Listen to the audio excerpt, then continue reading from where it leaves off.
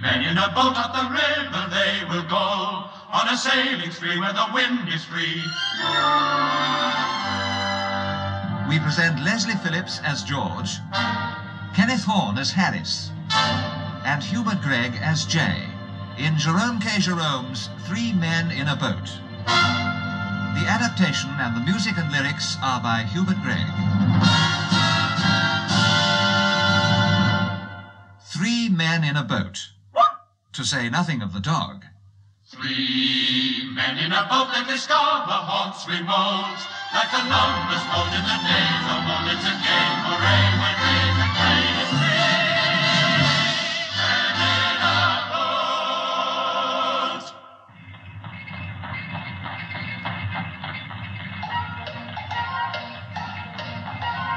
London, London, 1888. Summertime, summertime, in a handsome Clippity-clop, out in a hansom cause it's summer. Clippity-clop, London is beautiful in summer. Look at the horse, see how he goes. Lickety-spit to Piccadilly. Clippity-cloppity, jauntily up and down. Cloppity, all over London town. There's nothing like grabbing a hansom when gabbing a fellow's on top of the world. A different being because he is seeing a new panorama unfurled. The visitor will love the town, we're seated just above the town. And as for a Londoner used to a Londoner view of the city, he's hurled suddenly into a seventh-ish heavenly land by Queen Mab. He's taken a cab. Clippity-clop, this is the way to see the city. Clippity-clop, what a metropolis, it's pretty. Look at St. Paul's, look at the bank. Really must twank about my township. Beautiful monument, people upon you have plenty of sights to see. But I can see them at handsome level. London belongs to me. Handsome, that is the way of the day. Gives a man some style and a feeling of gay abandon. It's expensive, but it's worth double the fee.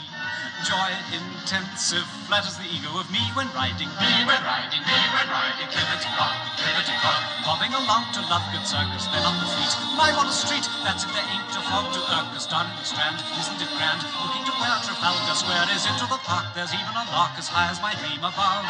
Clippity-cloppity, London is my first love. Into the park, there's even a lark as high as my dream above. Clippity-cloppity, London.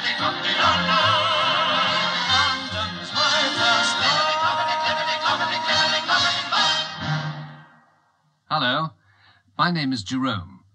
Harris calls me Jay, and so does George. I don't want you to get the impression from all that clippity-clop that I'm forever jogging about London in a hansom. I'd like to be, but this being the year 1888 and life being the fast-moving exercise it is, I can't afford it. The truth is, I take a hansom just every so often to cheer myself up. Today I felt I needed it. I was under the weather. George was too. In the evening, over a glass or more of port, Harris said he wasn't himself, and George said that must be an improvement. Settle down, Montmorency. George, put the port this way, will you?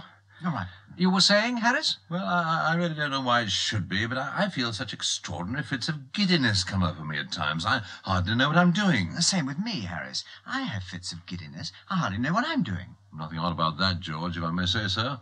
Hand me one of those pills, will you? My pipe's gone out. What's your trouble, Jay? I have a liver. Ah. So have I. I've done terrible things to it. It's a wonder we're still on speaking terms. No, Harris. Jay means there's something wrong with his. How do you know, Jay? I've been reading a liver pill advertisement. It tells you the symptoms. I've got them all. I think Montmorency's got a few of them. We need a rest, that's what. Ah. Rest and complete change. The overstrain upon our brains has produced a general depression throughout the system.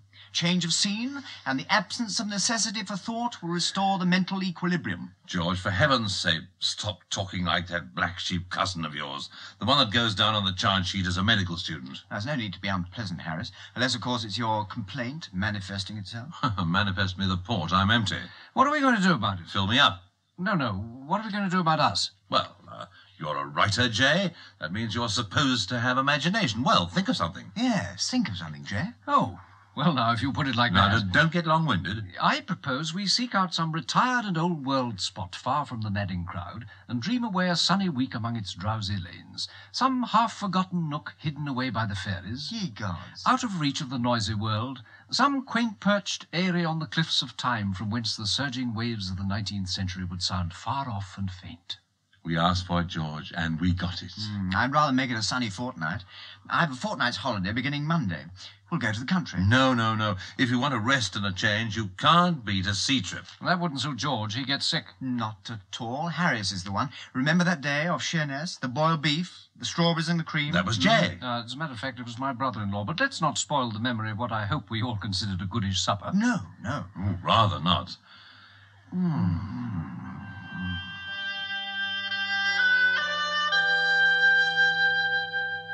Why don't we go up the river?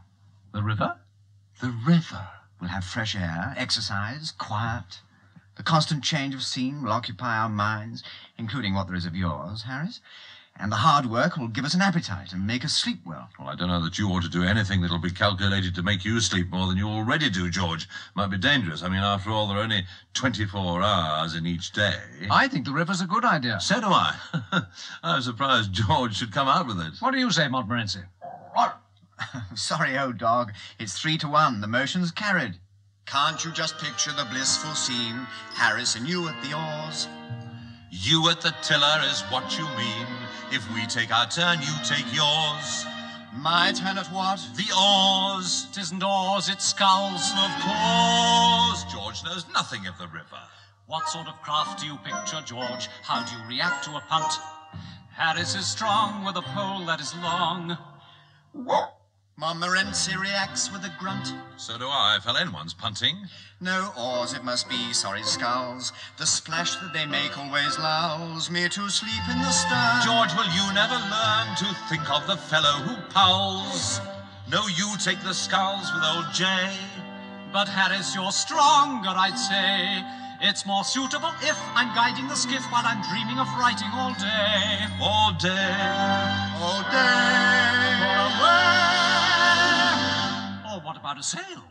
3 men in a Boat boat. up the river we will go, on a sailing spree where the wind is free. If we get no wind, we'll have to row.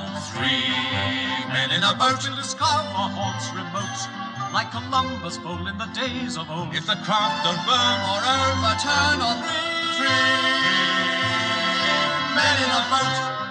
boat, boat, 3 men in a Boat, boat. all our gear aboard we'll stack.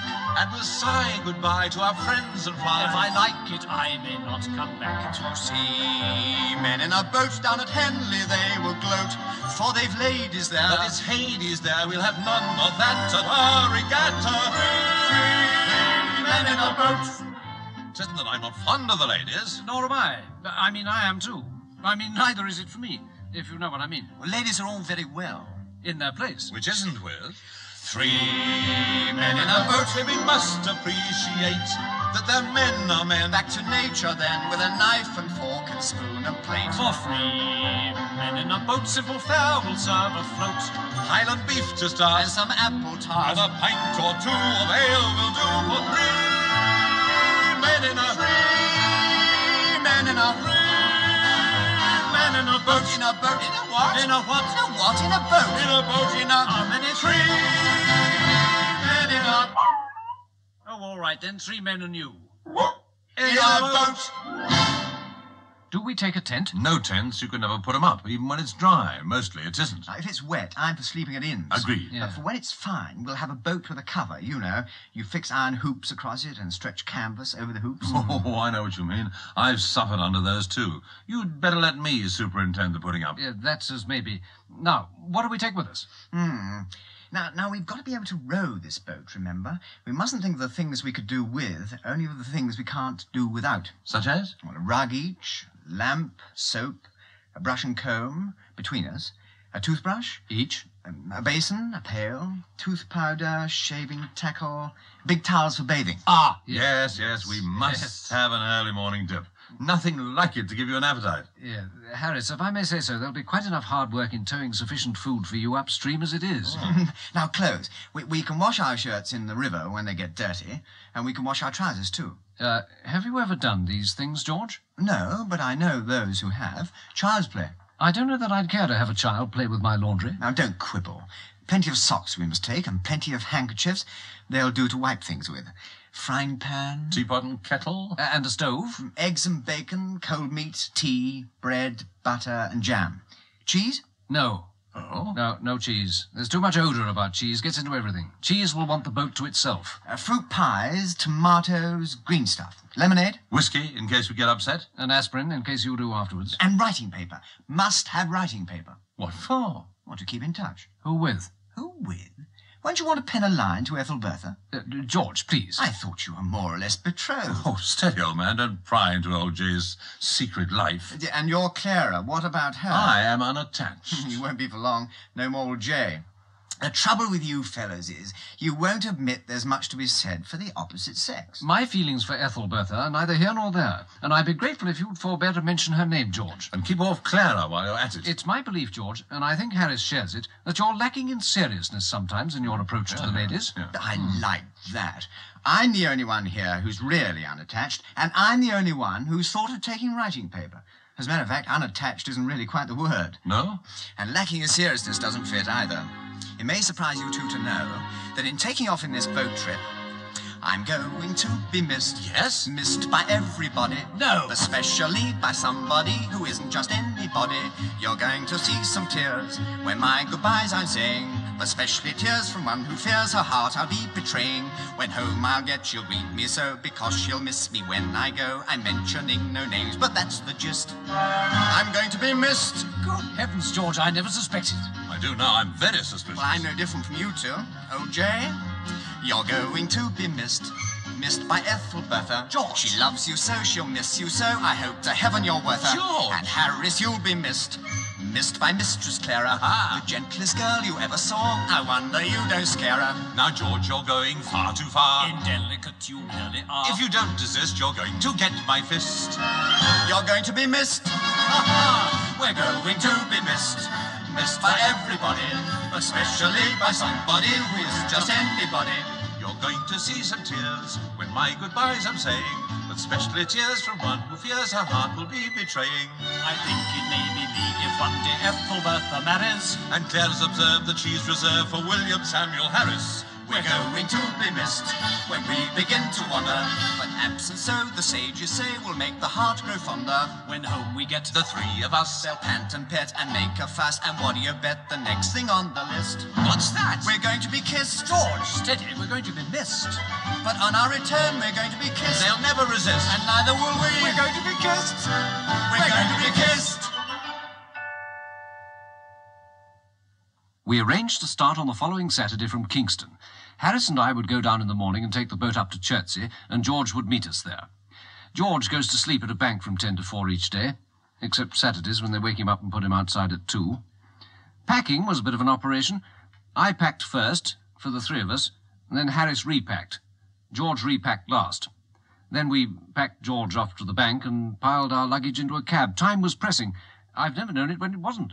Clippity-clop, clippity-clop. Most of the necessary things done. How did we cope? Where is the soap? Never will catch the train to Kingston. Wonderful horse, staying the course, moving along the Thames embankment, clippity-cloppity, lippity-loppity, looking a fearful mess. He never wavers, he's going to save us, he's braver than old Black Bess. Clippity-clop, clippity-clop. Parliament Square is slowly looming. What is the time? When will it chime? 11 o'clock will soon be booming under Big Ben, over the bridge, wondering will we find a porter. Oh, what a drag for our poor little nag, and he's using a shoe or two. But he's resigned and he just doesn't mind if he's meeting his Waterloo.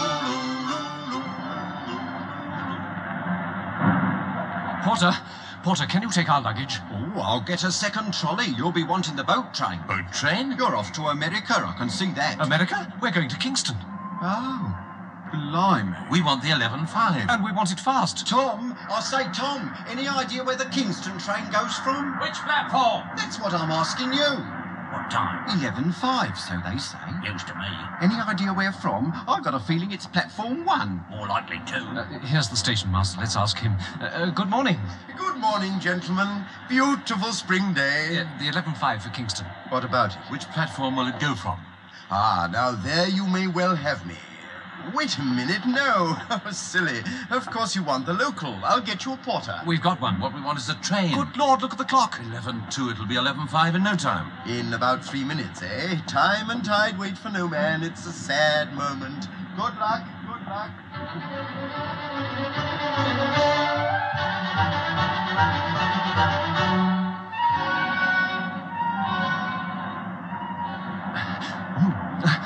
Excuse me, you're the traffic superintendent. I know. Could you help us to the 11.5? For Kingston. We must catch it. If we haven't missed it. Funny thing, I was on the trail of that train myself.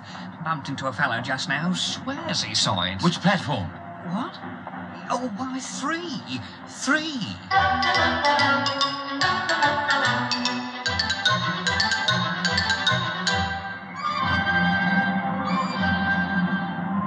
Is this the 11.5? For Kingston. It should be. It must be. It isn't. I rather think it's a Southampton Express. No, the Windsor Loop. Anyway, it isn't a Kingston train. I'm sure it isn't. So am I. Mind you, I can't say why I'm sure. But you're sure? Quite sure? I'm certain.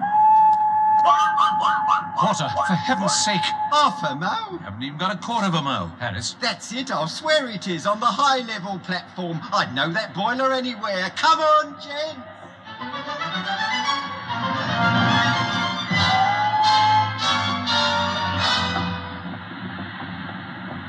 You know, Harris, I haven't a lot of faith in this porter. I'm going to ask the engine driver. Hey! Good morning, gentlemen. Are you going to Kingston? In half a minute. 11.5 to be exact. I don't think I'm going anywhere in half a minute. Kingston now, yes. Can't say for certain, of course, but I'd rather think I am. If I'm not the 11.5 for Kingston, I'm pretty confident I'm the 9.32 for Virginia Water. 9.32? Or the 10 a.m. for the Isle of Wight. 10 a.m., but it's past 11. Isle of Wight Express, mind you, I'm speaking of. Now, why don't you up aboard and surprise yourselves? Harris, would you agree this matter's pressing? I'd say it was desperate. Give me half a crown. What for? Never mind what for. Give me half a crown. And get the porter to put our luggage aboard. Driver, see this? Yes. It's yours if you take us to Kingston. Oh, but sir... Nobody will ever know on this line what you are or where you're going. You slip off quietly to go to Kingston.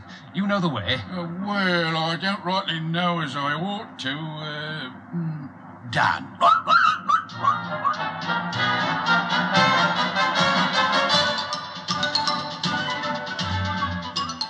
Hey! Well, bless me. I'm only the station master, but I do think they might let me know when a train leaves on time. So they're off to Kingston. Kingston? But good heavens, that isn't the train for Kingston, it's the Exeter Mail. I happen to know. I saw the address on one of the parcels. Now, this will put the traffic superintendent in a peak. I'd better go and break it to him myself.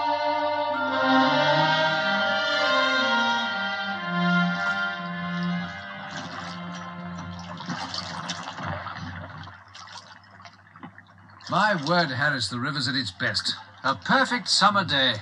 Oh, the station master at Waterloo thinks it's spring. Well, it is spring. End of May, coming into June. But it's summer, really. Look at that sun. Oh! Well, I didn't mean you to take me literally. You know, the seasons in this country have little or nothing to do with the time of year. You can get fog in July, sunshine in December. It's fascinating. For once, we have a warm day in May. I don't think that means anything. Yes, old Father Thames takes some beating. Old Father Harris is taking a bit of beating pulling this boat. Not far to Chertsey. Then we'll have George. We'll have you long before then. I must say one thing, Harris. You want to row? No, not that. I don't want to hog it, you know.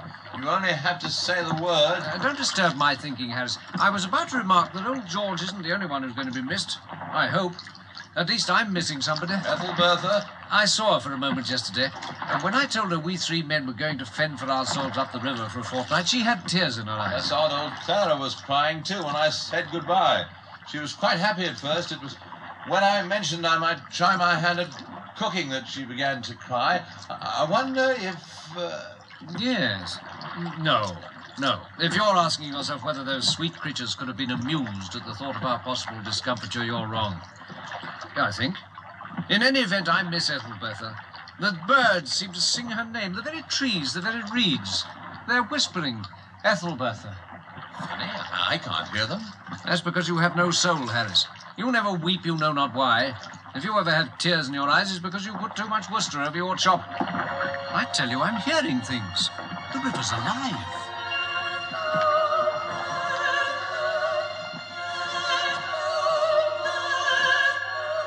Voices all around me tell me spring is here to stay. Summer, autumn, I'll be feeling things I feel today. Seasons mean no more to me and winter's far away. Spring is in the heart and hearts will say. All together, all together, all together sing. Life can be a very, very, very pleasant thing. In the spring a young man's fancy lightly turns to love. How could fancy fail with such a perfect sky above? Trees are budding, bees are buzzing, nature plays her part. Feel the touch of nature in your heart.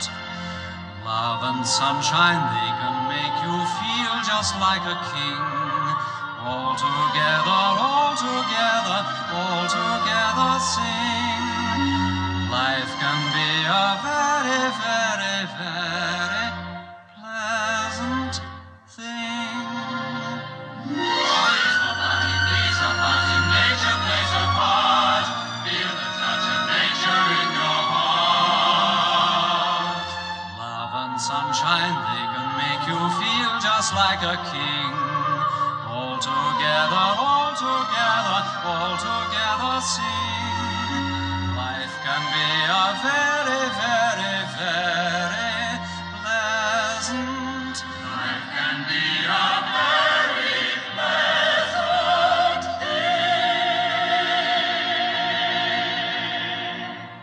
thing. Very pretty. Well, now, Jay, I can't allow you to miss the pleasure of rowing this boat any longer. Come on, change over. Oh, Harris, look out. Look out, Harris, you ass!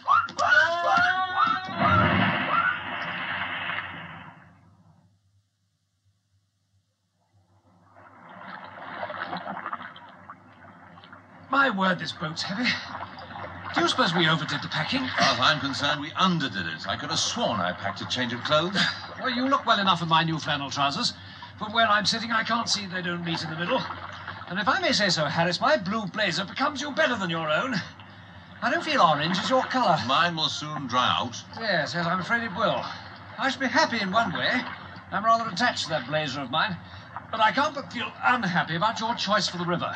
It isn't so much the orange. Oh, shut up. It's the red stripe alongside it. The fellow has the right to set off his personality. That blazer, Harris, sets you off like a firework.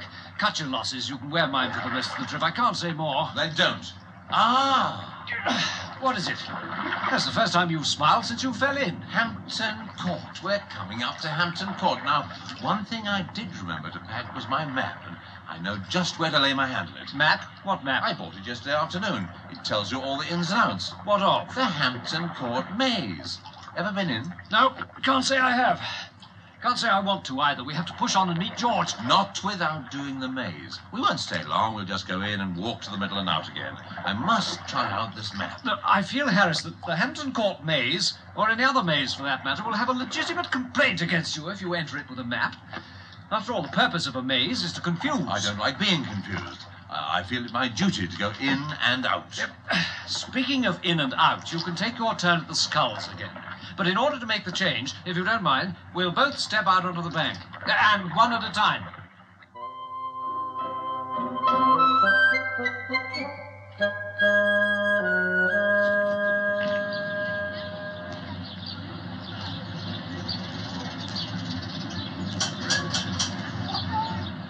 Here we are, the maze. But they don't catch me. You'd better hide that map, at least until we're inside. 2 tuppennies, please. It isn't worth it, Jay. It isn't a maze at all. I'll explain in a minute. Awkward things, these turnstiles. Stick your tail down, Montmorency. There you are, you see. Now, off we go. Now, we turn right at this hedge. Now, right again. But you're not looking at the map. Don't need to. I'll explain in a minute. Right. What have we here? I say, Governor, you don't happen to know the way out, do you? Well, you can follow me if you like. Do you know where the exit is? Certainly, I'm just showing my friend here the way to the middle. We shall be about 3 minutes, then we shall turn round and come out again. Oh, well then, we'll come along with you, eh? Yes. Oh, very kind of you, I'm sure. He knows the way. Oh, good. My feet are worn down to the ankle. Come along then, fall in.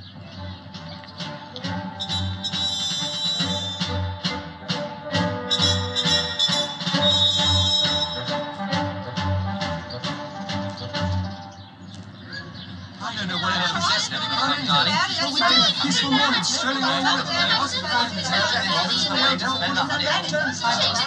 I say, what a crowd. You'd better get all these people to follow us, Harris. They look tired. Tired. I've given up all hopes of ever getting either in or out or of ever seeing my home and friends again. It's a crime. They get you in and leave you two. Oh, it's a crime. We're following Mr. Harris. Yes, we're following Mr. Harris here, aren't we? Yes, Well, now, I'm just going in, then I shall turn round and come out again. You're all at liberty to follow. Bless you, Mr. Harris, are you sure you know what you're doing? My dear Jay, don't let anybody hear you ask such a question. You might plant doubt. Doubt isn't the only thing that's going to be planted if you don't get these people out there desperate. Charlie's hungry. I've been here all morning and he's missed his feed. I don't like the look of him. Oh, neither do I. I'd be ever so grateful if you'd carry him, Mr. Harris. Oh, well, Oh, you are kind. I'll take your arm if you don't mind. What? Oh, yes, do, madam, do. We don't want to lose you, do we? Oh, shut up, Montmorency. Now, before we move on, my friends, it may amuse you to know that I have a map. A map? A map. He says he's got a map. Here it is. Oh, it's wet. Never mind. I don't need to look at it anyway. It contains one simple piece of advice. The self-same advice I used to give to my troop in my scouting days. Just keep turning to the right, though your goal is out of sight. Don't heed people who'll advise you. If you're wise, you'll simply just keep turning to the right. Don't try veering to the left. You may find yourself bereft of a sense of world importance, and you oughtn't, so you must keep turning to the right. This is the call. Give it your all and fall in, shoulder arms to victory. Follow the flag. Pick up a bag and drag your weary bodies after me. Best foot forward, chin up high. Last man, close the gate and wide. We don't want the cows to trail us. If you fail us, you'll invite a comment impolite. I see you stand like greyhounds in the strips. Cry, we're for Harris, yes, by George, until you bust. But first you must keep turning to the right. Just keep turning to the right. Right will lead you to the light. Be true blue and follow through, 'cause if you do, The other chap may bark but never bite. Keep your eye upon the ball. One good whack and that is all. If you sliced it, never mind. Something enticed it, but at least it's turning to the right. Right as the hand holding the sword. Lord, that must mean something, don't you know? Look at the word. In Latin it's dexter. Dexterous means neat but never slow. The Latin for left is sinister, so there. that's not absolutely square. Don't be skittish, never squirm, be firmly British. And you said the universal light. And also, Papa, now hoist that banner in a patriotic manner, putting your trust in all that's just keep turning to the right. Turn to the right, turn to the right, turn to the just keep turning to the turning to the turning to the just keep turning to the right.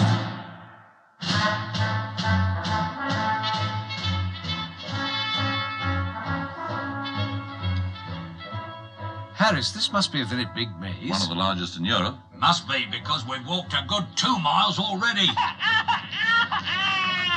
What's that? What's what? On the ground. It's half of a penny bun. Well, what of it? What of it? We passed it 7 minutes ago. That's what of it. Oh, impossible. It isn't. It's ever so possible. That's Charlie's bun. He choked on it and I threw it down there myself just before I met you, Mr. Harris. And I wish to God I never had met you, Mr. Harris, if you want it plain. No, let's not lose our heads. I think you're going to lose yours, Harris, if you don't watch out. You're an imposter, Mr. Harris. Imposter, nothing of the sort. It's all down here in black and white. You just keep turning to the right, it says. And here's the map. Ah, that map may be all right enough if you know whereabouts in it we are now. Well, of course. You mean you do know where we are? No. Now, if I may make a suggestion. I wouldn't, Harris, but if you do, make it fast. I think the best thing to do would be to go back to the entrance and begin again. I really don't see what better we can do than follow Mr. Harris. We couldn't do worse, is what I mean, Harris. Say something encouraging and quick. Let's press on, shall we?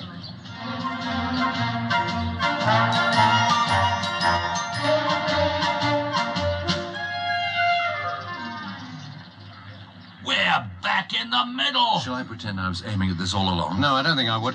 Well, at least we know we're in the middle. Now, Harris, I'll take the map. Follow me, everybody.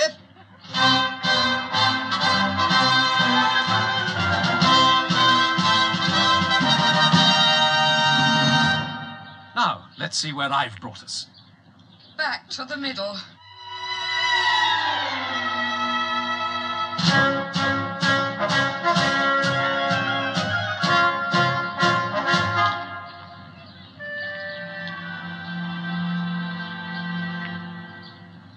It's the middle again.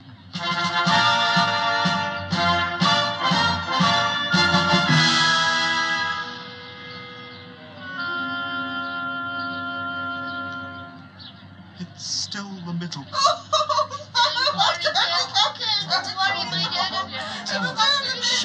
Shall we take another look at the map? Do you know what you can do with that map, sir? You can go and curl your hair with it, that's what. I think we'd better sing out for the keeper, Harris. Keeper! Keeper! Look! There he is! Up there on the ladder! Yeah, We're keeper! lost! We're lost! What's he saying? What? We're lost! It's all right. He's going to hop over the hedge and help us.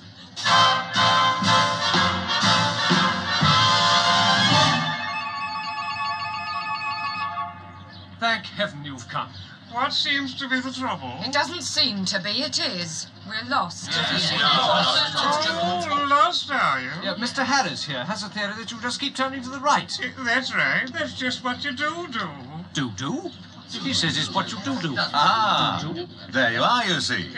Of course, we have to assume you know your right hand from your left. But good man, are you trying to insinuate that this isn't my right hand? Oh.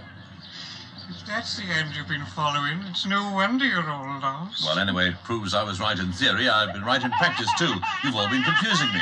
Now, Keeper, do you mind taking over this baby? Oh. Thank you. Follow me, everybody.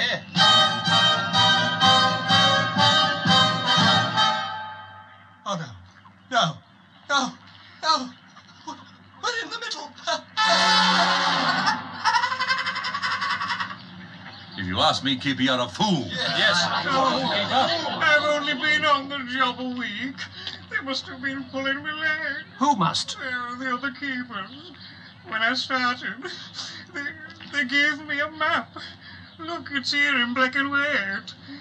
See what it says? You just keep turning to the right.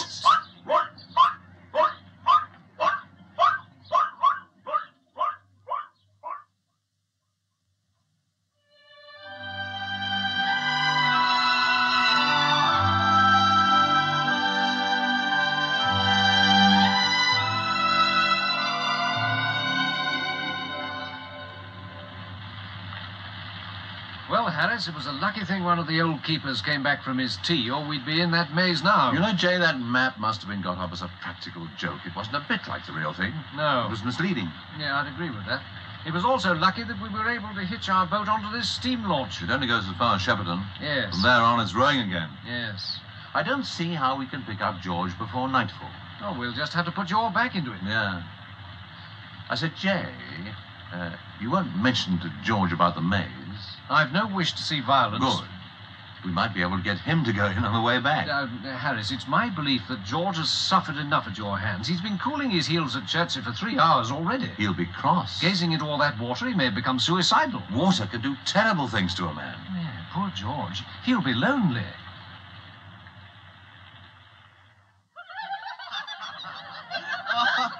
I must say, it was jolly nice of you girls to come down and see me off.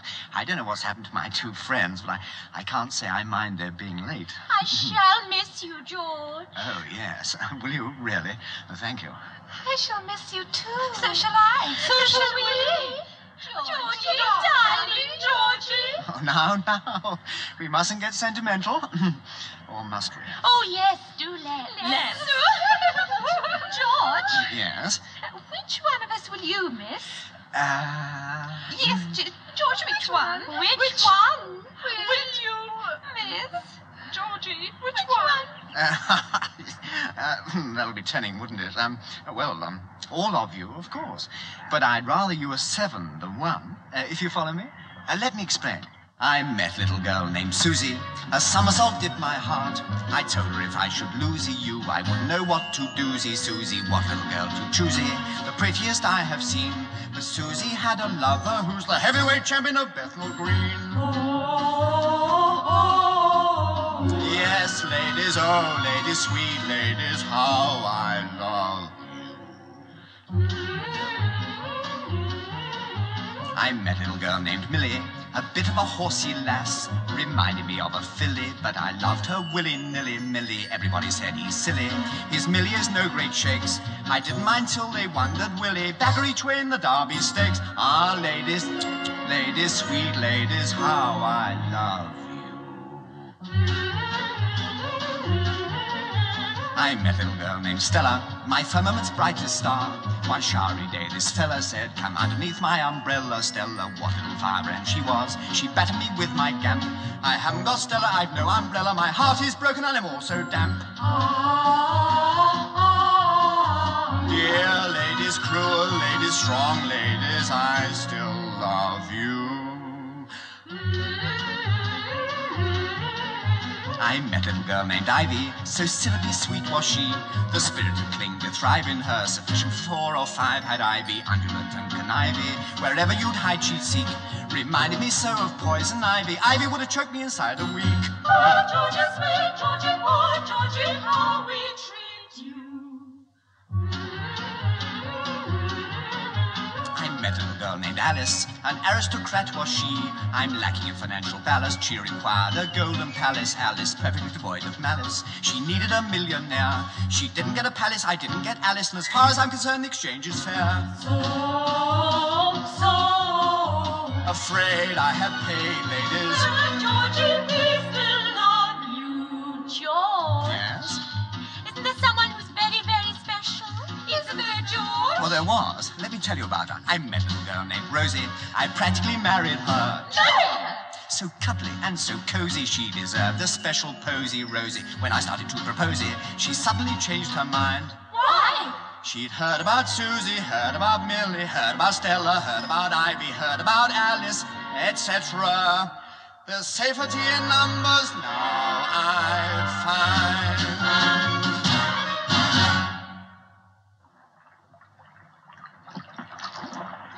There he is, just round the bend through those trees there. I can see him. There's George. At least it's George's blazer. I'm pretty certain it's George inside it. Good heavens, Harris, he's got 1, 2, 3, 4, 5, 6, 7 ladies with him. What? Look out! You nearly had us into the bank. Now, what can George be doing with 7? Fellow's a Turk. Remember the special one he told us about? I wonder what happened to her. She's heard about Susie, heard about Millie, heard about Stella, heard about Ivy, Heard about Alice, etc. There's safety in numbers now, you find. Look, there are my friends. I must leave you now. No, George. Can we come too? No. They wouldn't like it. I mean, Ethelbertha wouldn't, nor would Clara. Goodbye, girls. See you in a fortnight's time. We will. Bye, Georgie. Goodbye.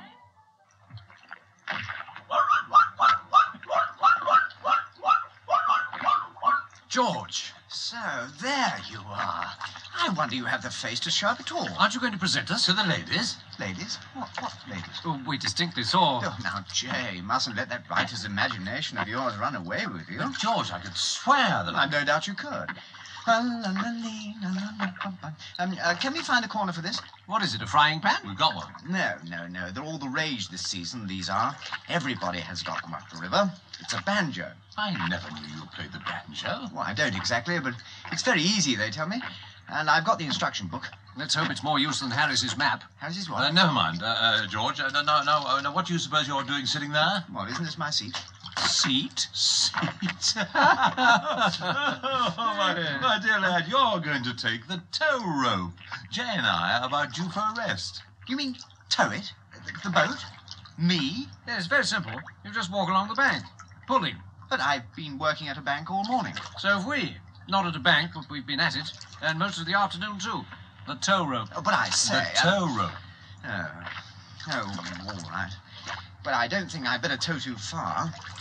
We want to get the canvas up over the boat while we can see what we're doing. Yes, I hadn't thought of that. Then there's the food. That I had thought of. Good. All right, then. Give me the rope. I don't mind towing you two for a bit. Don't let Montmorency sniff round my banjo. And don't, whatever you do, let Harris shove his foot through it. 3 men in a boat up the river they will go, on a sailing spree where the wind is free. If they get no wind, they'll have to row, or one can tow. I don't know whether it's any consequence to you two, but I've lugged you two to Staines. Don't you want to stop? No hurry. I think we should press on while we're doing so well. Now, you may be doing well, and I'm not. But I shall now take the tiller, and you two can do as well as you like. Towing a boat is hard going, but rowing is harder still, especially when rowing uphill. Picnic point. That suggests food. My stomach's been suggesting it for hours.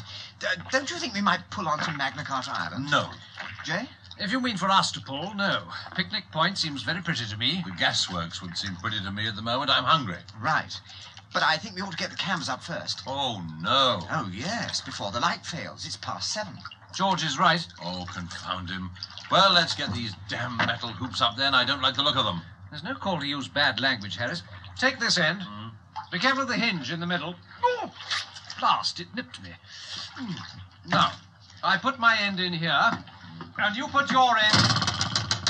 Oh! Harris, you ass. Hold on, can't you? You pulled. I didn't. You let go. When you two have quite finished, will one of you take the other side of my hoop? Gently does it. Never panic when dealing with metal. Oh! Oh! Oh! Oh! Oh, what a brute! Oh, there. Yes. There. Now the canvas. Unroll it, George.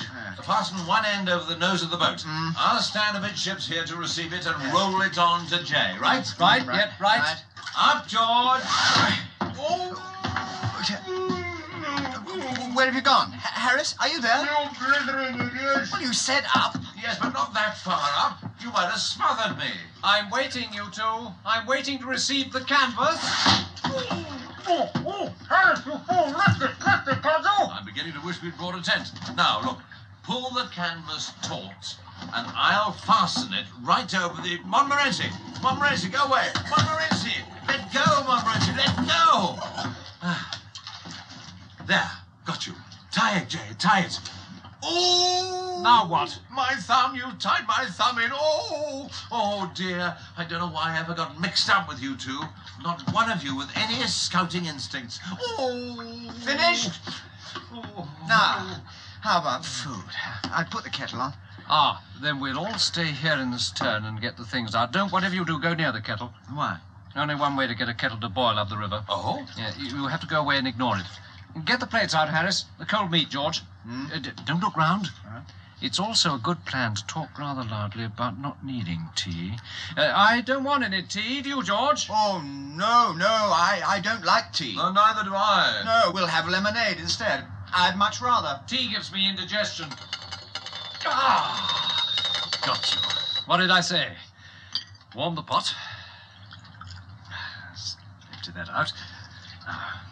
1, 2, 3. 1 for Montmorency. Yes, now we'll just let that stand. Shove the kettle back on the stove. Montmorency, I'd keep away from that kettle if I were you.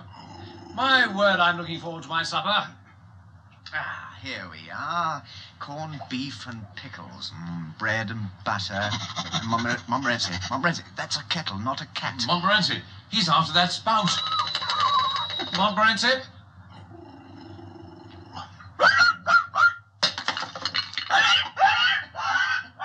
My word, that dog can run. Oh, well, shall we tuck in?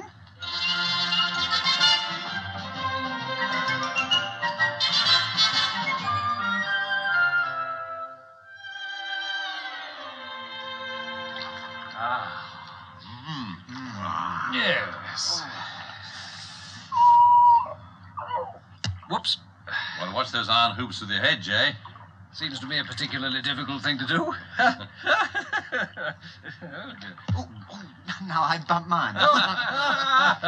George. Oh, me. Wonderful what a bit of food inside does for you.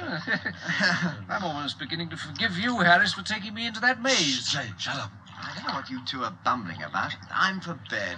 Ah, yes. Rather. Now, one thing I want to impress on you men. Up at the crack and into the river. Wake up, dive in, no shirking. Shirking? I wouldn't miss that early morning dip for anything. Nor me. I don't know when I've looked forward to anything as much. Well, good night, George. Harris? Night. Good night. Good night.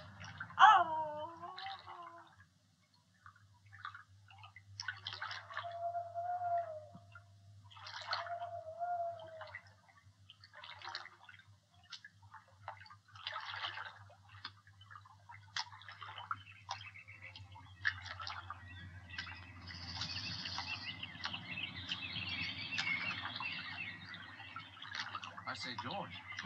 Oh, come in. Tell Mrs. Poppets I'll have sausages. Mrs. Poppins is in Chelsea. This is Picnic Point. I say, George, did you sleep? Oh, I was having my first wink when you woke me. It takes a while to get accustomed to all these lumps and things under your back. Same with me. I kept looking for one lump. Took the rug up, not a sign. As soon as I lay down, there it was. I think lumps lie around and wait for folk who sleep in boats. Harris has done better. But it's high time he was up. I'd hate him to miss his dip. Jay, I'm not sure I'm not going to miss mine, just for this morning. Well, maybe there's something in what you say about becoming accustomed. It'd be a shame for old Harris to miss it, though. He set his heart on it. Hand me that boat hook. Right. Oh, all right, I'll be down in a minute. I'll have my lace-up boots if you'll put them out, and chops with Oh. Hello, you two. Where are we? On the river. You're going to be in it in a matter of seconds. Wake up, dive in. That's what you said. I should take off your nightshirt first. What's the day like? Anyone thought to take a look? Lift up the canvas, George. Oh.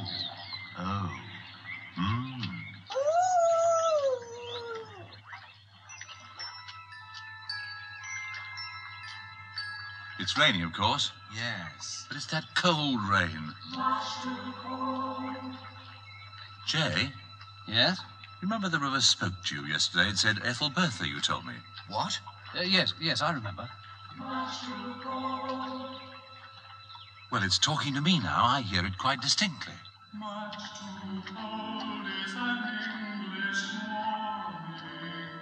I hear it too. So do I. Do you think we've caught a chill? We may well have saved ourselves from catching one. Listen.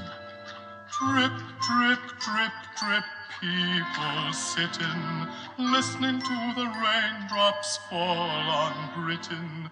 What a green country. Drip, drip, drip, drip, here's what makes it green. Patient people you have never seen, till you've seen the British waiting till they drop for the rain to stop. There's rain that's warm, though not a lot of it. Rain that's drizzly, the British say, what of it? but the rain that nearly makes a Briton lose hold is the rain that's much too cold, much too cold, much too cold is an English morning, all's a quiver on the river. One long shiver, and that's fair warning. Diary tells me that it's due now, or I'd never, never know. Overcoat will be a boon now, any moment snow. Far too fresh, much too cool, for the pool is an English flaming June. Don't compel, don't feel well. I can't tell you the names I'm naming, June. Enough to make even a climate swear. Point me out other climates where summer nips you as it grips you here. Let's be patriotic, it's our land, but it's parkier than Switzerland. And all told, it's a touch too much too cold.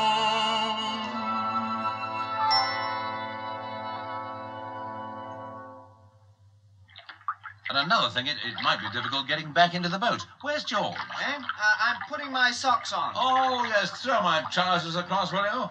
Steady. You going in, Jay? Might be weeds about. Dangerous things, weeds. I'll just hop out onto the bank and have a wash. Where's the bucket?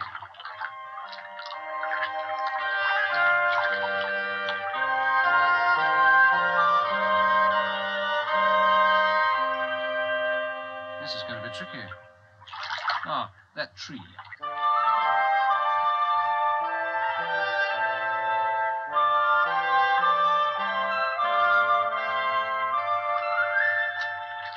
Now, if I can just hang on to this branch, I might be able to lean down and scoop up a little water into the pail.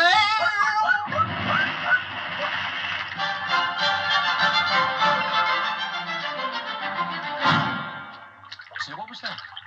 Stick your head out and have a look.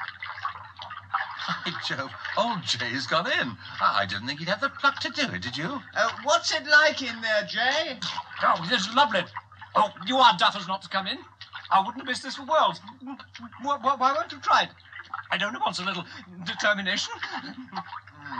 Harris? Well, I've got my boots on now. It seems a pity to take them off again. What do you say? That's what I say. Where's my shirt?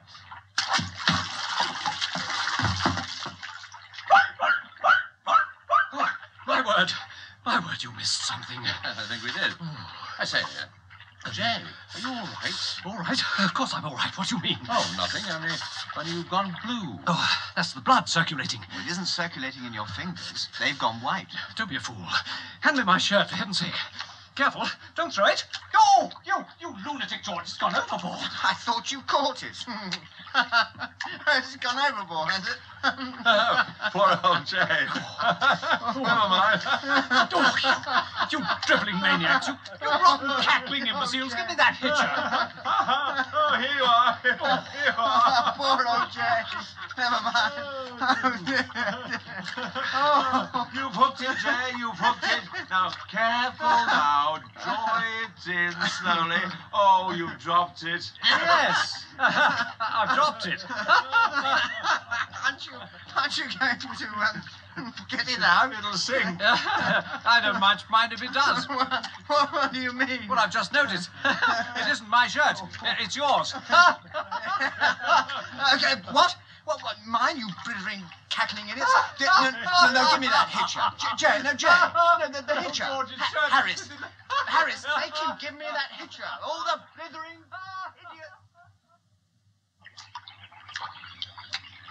By George, this is the life. I can't think why we didn't put this sail up before. We've been rowing our insides out for 3 days now. Some of us have. In any case, George, you may not know that a sail requires breeze. This is the first time we've had a following wind since we left Cookham. Want me to take the tiller, Jay? I don't mind. There's no hardship in handling a tiller, Harris. If I'd been rowing, I'd have accepted your offer. If you'd been rowing, I wouldn't have made it. What's her sail, George? Ah, this is the life. It was. Of course, the wind dropped, but our spirits didn't. George and Harris rowed away. I stuck to steering as far as possible. I'm very fond of steering. As day followed pleasant day, at least 2 of them were fine, I began to keep a sort of diary. I had a vague idea I might try my hand at a book about all this later. Food was uppermost in all our thoughts. We'd brought, among other things, some cold beef. On the 5th day, we felt we ought to get it eaten. It didn't go well. The beef itself was in good fettle, but there was something lacking.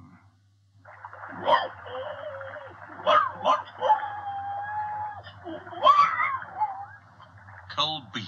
My favourite. Nothing like it. And old Jay forgot to pack the mustard. Well, I don't take it, as a rule. But I didn't half want some with that beef. I'd have given worlds for some. Me too. I heard a fellow say that once going up a mountain in Switzerland. And it wasn't mustard he wanted to give worlds for, it was a glass of beer. When he came to a little shanty where they kept it, he kicked up a fearful row because they charged him 5 francs for a bottle. He said it was a scandal. He wrote to the Times about it. Yes. What do you say we finish off with this? What is it? Tin of pineapple. Ah. Oh, yes, I'm very fond of pineapple. So am I. I've got a spoon. Well, that's no good. You can't open a tin with a spoon. I mean, to eat it with. I say, Jay, look at this picture on the label. Doesn't it make your mouth water? Hurry up, George. Well, if somebody had given me a tin opener, I had these chunks out on a plate in 2 shakes of a lamb's tail. Tin opener. Where did you pack it, George? I didn't. You did. I didn't. Jay?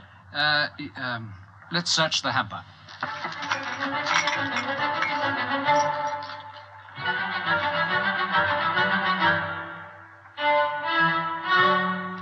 Let's turn out the bags.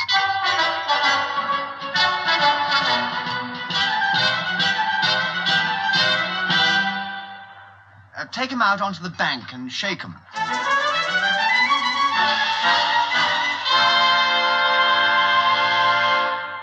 No? No. Couldn't be under the boards at the bottom of the boat, could it? I don't think we should surrender to a small tin like that. Where's your scout knife, Harris? Give me the tin. Now. Oh, bandage. Did we bring any bandage? I think it's over on the... George, what are you doing? I'm just having a go with these scissors here. God, I nearly put my eye out. Hey, give me that first aid box, Harry. Jake, here's the hitcher. You have a go. Oh, my eye. Oh. Harris, hand me that box over. Oh! Done it? It nearly did me. Look out. It's broken a cup. Harris, go and get a sharp stone. George? Yes? Come out here and hold on to this tin. What are you going to do? I'm going to take the mast. Harris will put his stone on top of the tin, and I shall whack the stone. Does Harris know? He will. That's it, Harris. That's just the job. Now, put the point on the top of the tin. Hold it, George. Now, steady now. Easy does it. Easy does nothing as far as this tin's concerned. All right, George. Oh. Good thing you were wearing that straw hat. I never will again. Did we open the tin? No. Shall we try again? No. All right, then. I'll go it alone. Jay. Don't. You'll break that mast. Jay. I think he's gone mad, George. Yes. Just take him. Get him. Hold it. Hold it. I've got him. No, steady on, Jay. Steady on, Jay, man. No, steady. Jay. Look, be careful. Are you all right? Look at that tin. Look at it, will you? What? It's grinning. I tell you, it's grinning at me. No, Jay, get a grip on yourself. It's got a great big dent across its label. Don't you see it? It's leering at me. That's what that tin's doing. Jay. It's leering. He's right, you know, Harris. Look. Eh? Oh, yes. Come here, my beauty. I'll wipe that dent off your face. It's sinking. That's all it's fit for. We've seen the last of that monster. I say, Jay. Yes? I think we ought to hurry away from here. It might rise up again. There's something sinister about that tin. Yes, you're right. Into the boat. Keep away, you tin. Stay down. Don't you dare come up again. Ever. You stay where you are. Stay there, tin. You hear me? Pull away, you two. My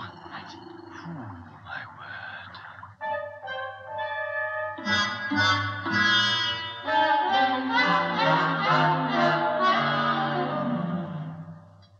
The look on the face of that tin stayed with us until nightfall.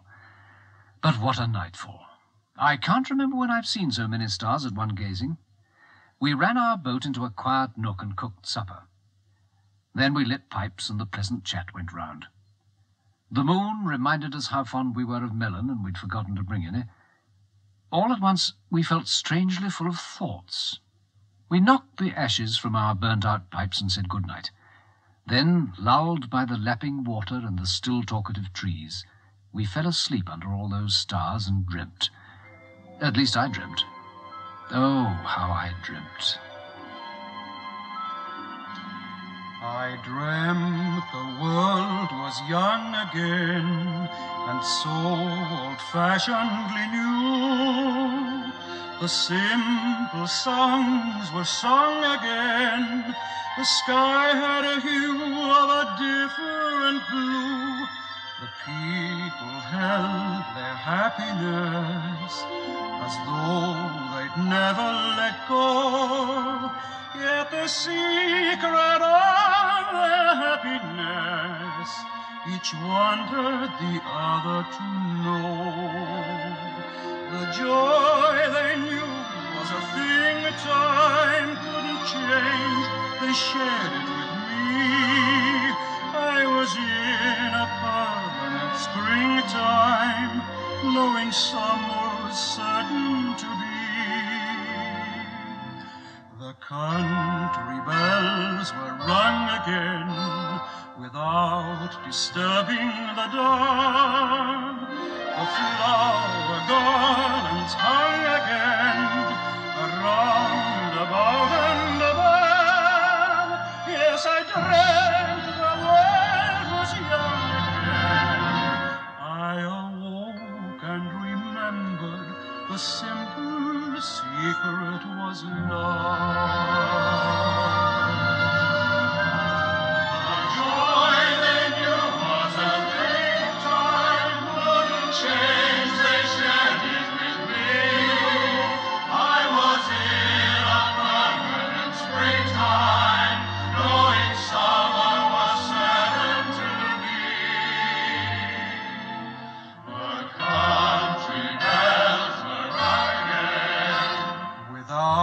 Disturbing the dawn, the flower garlands hung again around, about, and above. Yes, I dreamt the world was young again. I awoke and remembered the simple secret was love.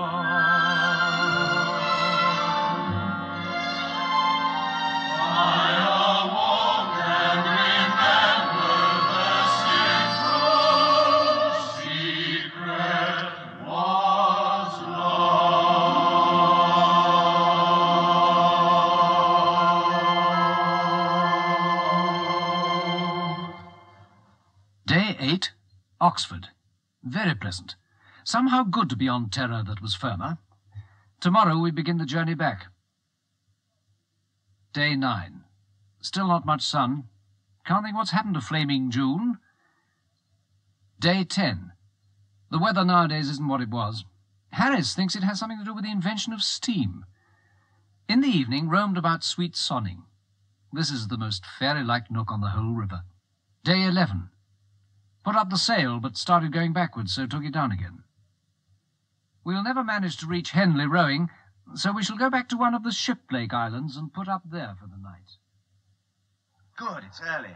Splendid opportunity to try a real slap-up supper. Such as what? If you two will allow me, I'd like to show you what can be done upriver in the way of cooking.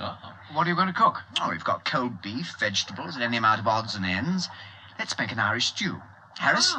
Yep. You and Jay peel me some potatoes. You'll find a potato peeler in one of my boots. I put it there for safety.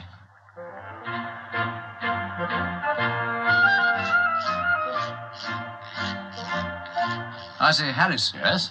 This job is the biggest thing of its kind I've ever been in. The more I peel, the more seems to be left on. I'm peeling heavily.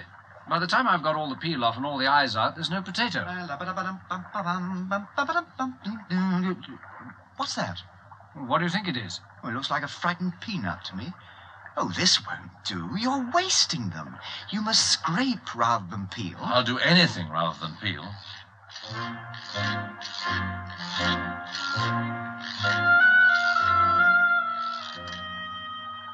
Harris? Yes? These things are all bumps and hollows. We've been at it for half an hour. How many have we done between us? 4. I shall strike. It'll take us the rest of the evening to scrape ourselves. Well, you can't stop at 4. Whoever heard of an Irish stew with 4 potatoes? Here, wash half a dozen and shove 'em in without peeling. Oh, good. And here's a cabbage, too. I'll put that in. And a whole peck of peas. Good. Now, root around you two, and we'll shove in all the leftovers. There's a half of pork pie for a start. And cold bacon, what about that? Bacon, yes. And here's a half tin of salmon. Wonderful invention, Irish stew. You can get rid of so many things that would otherwise hang about. Yes. Here's a couple of cracked eggs. Will they go? Yes, thicken up the gravy. In with them. I say, what's that? What's what? Oh, it's a Montmorency. Isn't that nice? He wants to help. He's got something or other in his mouth. It's a rat. Oh. I don't think we should include that. Oh, why not? Every little helps. It'll never taste mixed up with the other ingredients. I've never heard of a water rat in an Irish stew. I'd rather not experiment, Harris. If you never try a new thing, how can you tell what it's like? It's men like you that hamper progress. I'm in agreement with George. Nonsense. Somebody's got to pioneer. Think of the man who first tried German sausage. I put my foot down. No rat. I second it with my foot. Oh, all right, Carried, but I think we're missing something. Now, over to you, George.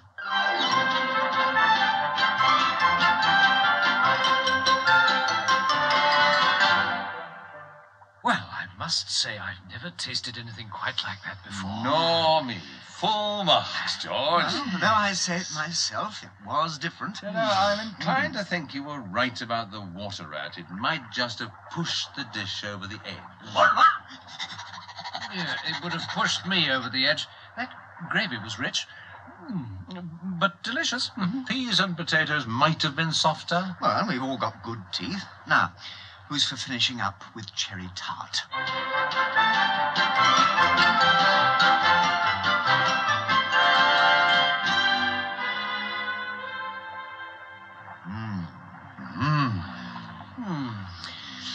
Now, you two, what do you say we row over and have a mooch round the town? It's more than an hour to closing time. I've closed. I'll just have a glass of whiskey and a pipe and call it a day. Oh, all right. You can row us over, though. It'll help you to digest that stew. I'll take my banjo, Jay. You never know. Might be able to play something. Pull for the shore, then, Harris. We'll shout out and you can row over again and pick us up about 10:30, right? Harris? What? All right. Right, yes. Yes, right. And don't go to sleep, Harris.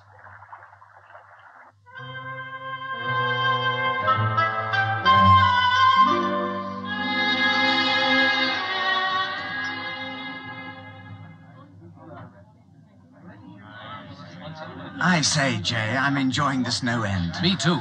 It's a real angler's pub and no mistake. Look at all those fish round the walls. Yes, I always worry about fish in glass cases. I mean, they're not things of beauty. Why don't the fellows who catch 'em eat 'em? Who wants to look at 'em? Well, the fellows who catch 'em. Take that whacking great trout by the door. That little fellow with a clay pipe has been sitting next to it all evening. Hasn't taken his eyes off it. He caught it. Oh? Took him about half a minute to tell me. He caught it with a minnow, he said. Doesn't look as if he could land a minnow, does he? And it weighed 18 pounds. Indeed. You sound as if you don't believe him. Well, I'm open. But do you see that man in the green sweater? Yes? 5 minutes ago, he told me he caught that trout. You don't say. I don't, he does. He caught it with a fly, and it turned his scale at 26 pounds. Look, I'd like to settle this one way or the other. Landlord? Yes, sir? I wonder, would you mind telling us who caught that trout in the case by the door? The man with the clay pipe says he did, but I think he made a mistake. The man in the green sweater claims it, and we wondered. Oh, well, that's rich, that is. Fancy Jim Bates claiming that trout, and old Billy Manders.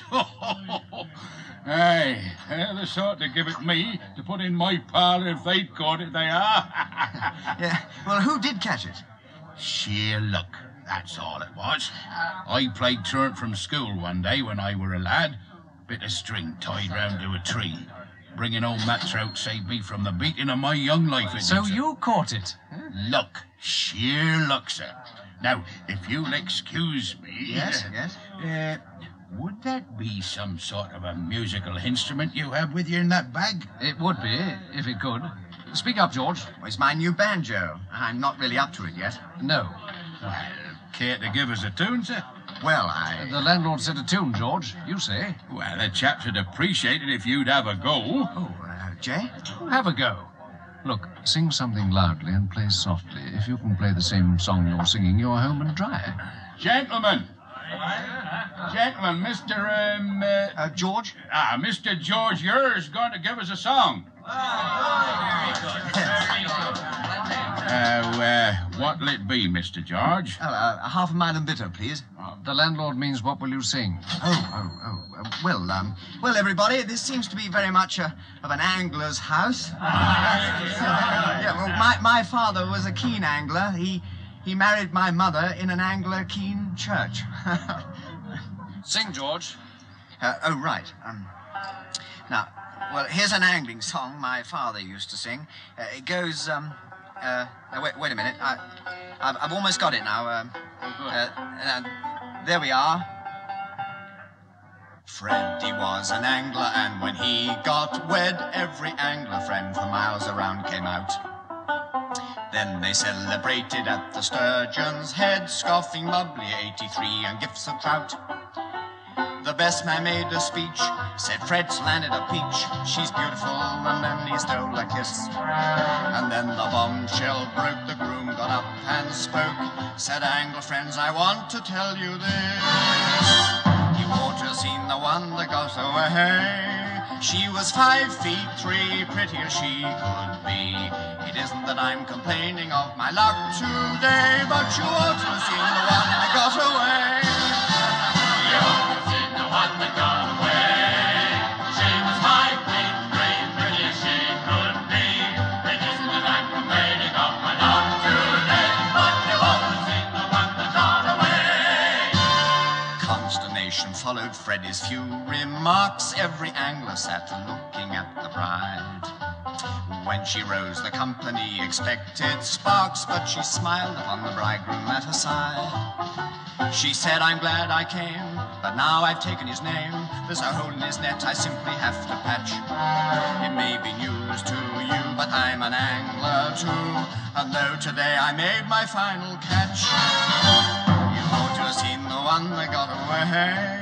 He was 6 feet 4, wider than our church door. I mean to stick to Fred forever and a day, but you ought to have seen the one that got away.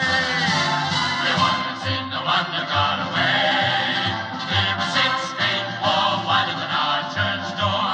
I mean to stick to Fred forever and a day, but you ought to have seen the one that got away. Then she bashed poor Fred, broke a magnum on his head. Now I don't think that he'll ever get away. No, I don't think that he'll ever get away.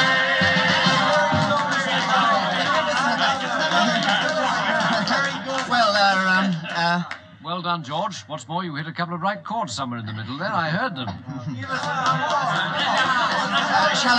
Shall I give them another? No, I don't think I would. They're very happy at present, and we've a 4-mile walk ahead of us. Oh, well. Good night, then. Good night, everybody. Mind how you go with that banjo. Whoops. What was that? No harm done, I think. You caught the side of the case with that trout in it. Oh, I think it's coming down. Here, look out. That there glass case. It's leaning crooked. It's falling. That's done it. Oh, Lord. Jay, do you see what I see? We'd better go. What? The trout on the floor. It's all in pieces. It was plaster of Paris. Good night. Yes, good night, all of you. Good night.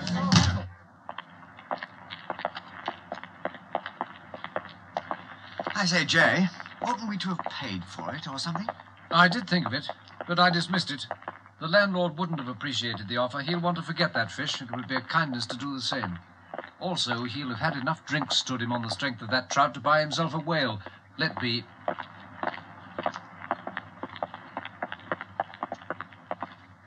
I must say I enjoyed our evening. Sorry old Harris wasn't with us. Yeah, Harris hasn't been with us since his second plate of Irish stew. I hope he's all right. He's got Montmorency for company. And the whiskey.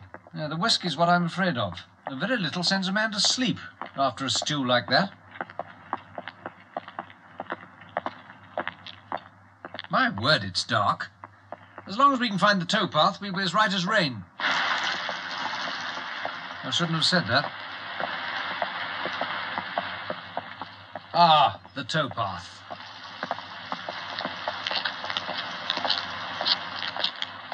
I say, Jay. Yes? You don't happen to remember which of these islands was ours, do you? No, I don't. But there are only 4. We'll be all right if Harris is awake. If he isn't? Let's keep walking.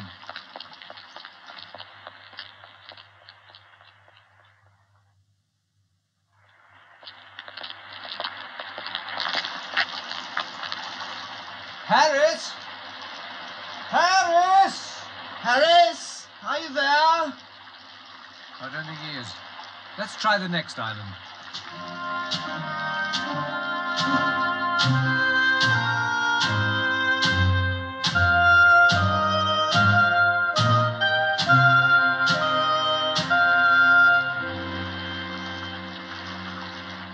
Harris! Are you there, Harris? Harris, for goodness sake!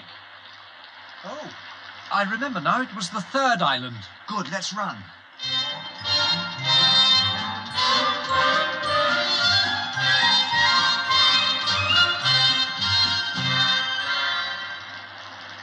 Harris! Harris! Hello!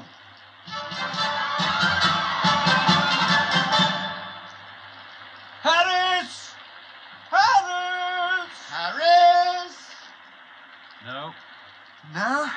But it must be this island. It's the only one left. Perhaps there are more after all. Perhaps we're nowhere near the islands. Do you think we've been walking up the wrong towpath? Upstream, I mean. But wait a minute.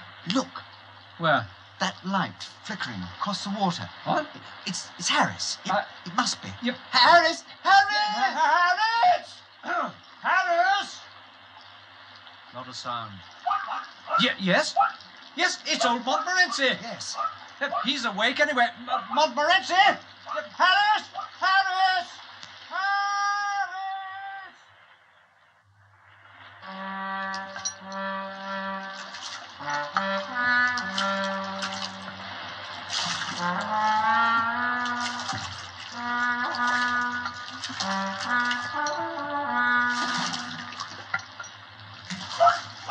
There he is. I'll pulverize him. That's what I'll do. Wait a minute, George. He's ill.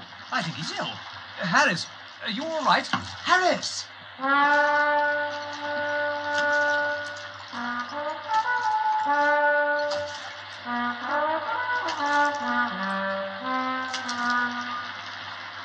Harris, speak to us. What is it? You look as though you'd been through trouble. Swans. It's swans. What? I think he said swans. Do you mean they attacked you? These 2 swans, yes, attacked me. But I won. Courage, you know, and skill. You need skill with swans, but they came back. Came back? Half an hour later with 18 other swans. 18? Tried to drag me out of the boat, didn't they, Montmorency? Good heavens. 4 hours. 4 hours we were at it. Killed them all. Nothing else for it. How many swans did you say there were? 32. You said 18 just now. No, I didn't. I said 12. Think I can't count?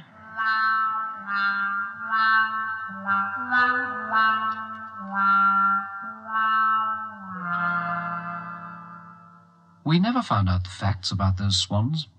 We asked Harris in the morning, and he said, What swans?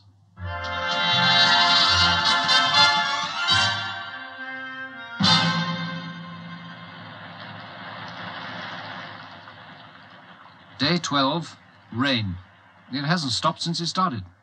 Rode all day through it. In the evening, we mixed ourselves some toddy and sat around and talked.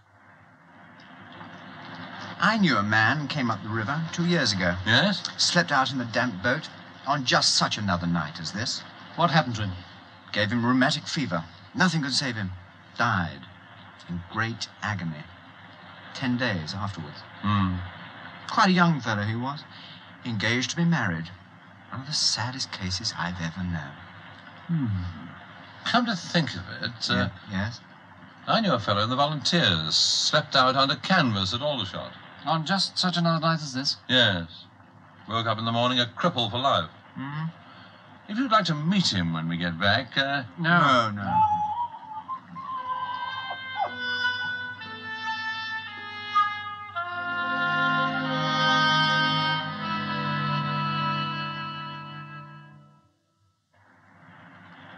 Day 13.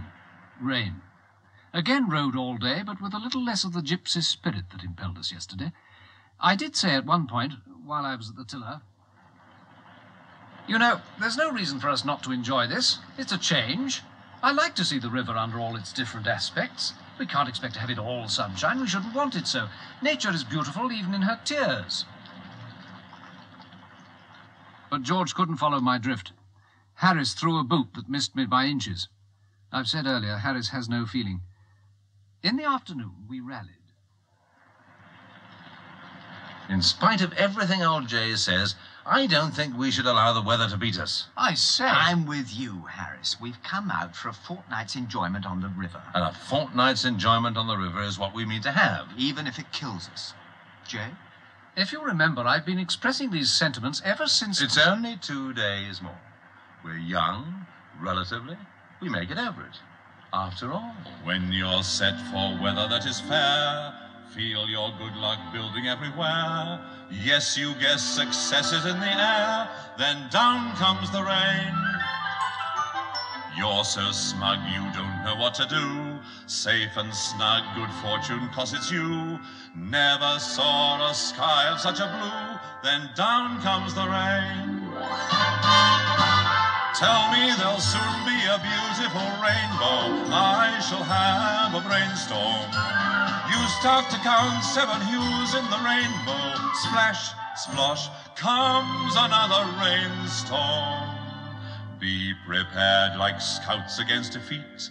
Macintosh galoshes on your feet. Life's downpour you simply have to beat when down comes the rain. When you're set for weather that is fair, feel your good luck building everywhere. Yes, you guess success is in the air, then down comes the rain. You're so smug you don't know what to do. Safe and snug, good fortune, 'cause it's you. Never saw a sky of such a blue, then down comes the rain. Tell me there'll soon be a beautiful rainbow. I shall have a brainstorm. You start to count 7 hues in the rainbow. Splash, splosh, comes another rainstorm. Be prepared like scouts against defeat. Macintosh galoshes on your feet. Life's done for you, simply have to beat. Again and again. Just take the strain. And firm as a rock you'll remain when down comes the rain. Firm as a rock you'll remain when down comes the rain.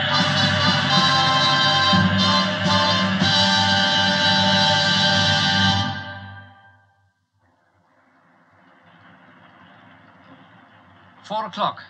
We're a little past Windsor. We may as well paddle on to Datchet and put up there for the night. Another jolly evening. In Datchet by 5. Finish dinner, say, at 6:30. After that, we can walk about the village in the pouring rain until bedtime. We could always find a pub. And sit in the bar parlour. Reading the almanac. Why, the Alhambra would almost be more lively. Yes. With a little supper to follow at a place I wot of. Yes. Yes, it's almost a pity we made up our minds to stick to this boat. Yes. If we hadn't made up our minds to contract our certain deaths in this bally old coffin... Yes? It might be worthwhile to mention that there's a train leaves Datchet, I know, soon after 5, that would just about land us in town in comfortable time to get a chop. Yes? Pop along to the Alhambra. Yes? And then go to your little restaurant afterwards, Jay. To get a meal really worth calling a meal. By a strange quirk of fate, I happen to know who's singing at the Alhambra tonight. Who? Mary Lloyd.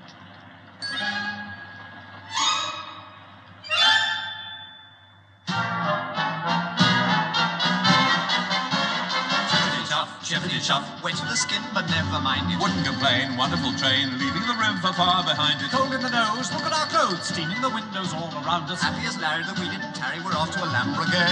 Ethelbertha be off us. Sarah me lot. But as W.G. Grace would say, rain. Stop. Play.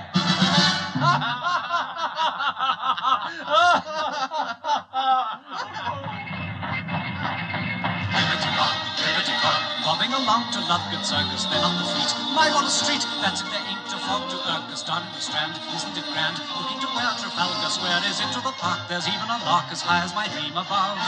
Clippity, cloppity, clippity, cloppity, London is my first love. Into the park, there's even a lark as high as my dream above. Clippity, cloppity, London. London is my first love. Just keep turning to the right, though your goal is out of sight. Don't heed people who'll advise you. If you're wise, you'll simply just keep turning to the right. Don't try veering to the left. You may find yourself bereft of a sense of world importance, and you oughtn't, so you must keep turning to the right. This is the call. Give it your all and fall in, shoulder arms to victory. Follow the flag, pick up a bag and drag your weary bodies after me. Best foot forward, chin up high. Last man, close the gate and wide. We don't want the cars to trail us. If you fail us, you'll invite a comment impolite. I see you stand like greyhounds in the strips, cry, we're poor Harris, yes, by George, until you bust. But first you must keep turning to the right. You ought to have seen the one that got away. He was 6 feet 4 wider than our church door. I mean to stick to Fred forever and a day. But you ought to have seen the one that got away. You ought to have seen the one that got away. He was 6 feet 4 wider than our church door. I mean to stick to Fred forever and a day. But you ought to have seen the one that got away. Then she bashed poor Fred, broke a magnum on his head. Now I don't think that he'll ever get away. No, I don't think that he'll ever get away. 3 men in a boat Up the river we will go, on a sailing spree where the wind is free. If we get no wind, we'll have to row. 3 men in a boat. We'll discover haunts remote, like Columbus bowl in the days of old. If the craft don't burn or overturn or 3 men in a boat. Boat. 3 men in a boat. We must appreciate that the men are men. Back to nature then, with a knife and fork and spoon and plate. For 3 men in a boat, simple fare will serve a float. Highland beef to start, and some apple tart, and a pint or 2 of ale will do. For 3 men in a 3 men in a 3 men in a boat. In a boat. In a what? In a what? In a what? In a boat. In a boat. In a how many? 3 men in a. Oh, all right then. 3 men and you. In a boat. 3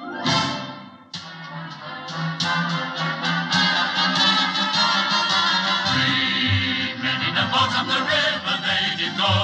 Not an English spring isn't quite the thing, and the summer isn't long before. 3 men in a boat they discovered haunts remote. Not the radiant out of the train to tell me a land was fine. The freedom's out for freedom, who are where out of a boat. You just heard a new musical adaptation of Jerome K Jerome's 3 Men in a Boat. The script, music and lyrics were by Hubert Gregg, who also played Jay.